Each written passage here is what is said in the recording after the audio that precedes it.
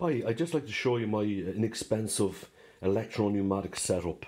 Okay, so we have a pump going to a reservoir, going to on and off valve, directional control valve, double acting cylinder.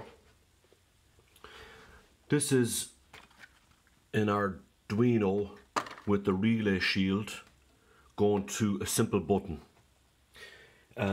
We purchased this kit. It's a double acting cylinder, a Vex Robotics Pneumatics kit 2. I feel like this was about $250. Is there a price on it? Let's have a look. I don't think so. This is everything that you get. It's a decent kit. You can do basic pneumatics with it. Flow control. You got two double acting cylinders, two directional control valves. You don't get enough of this 4mm tubing. You could teach students stuff about pressure here. You can see the PSI reading.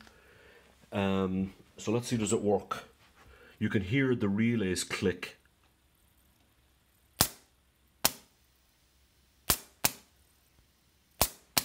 You could control the flow control. You can see as each time this comes out, we're losing pressure. So there's a few, I think you could do a few experiments with this. The pump was about $30. The pneumatics kit was about $250.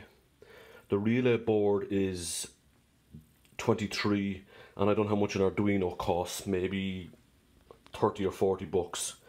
But then your students are going to have little wires. I'm playing around with this Arduino starter kit.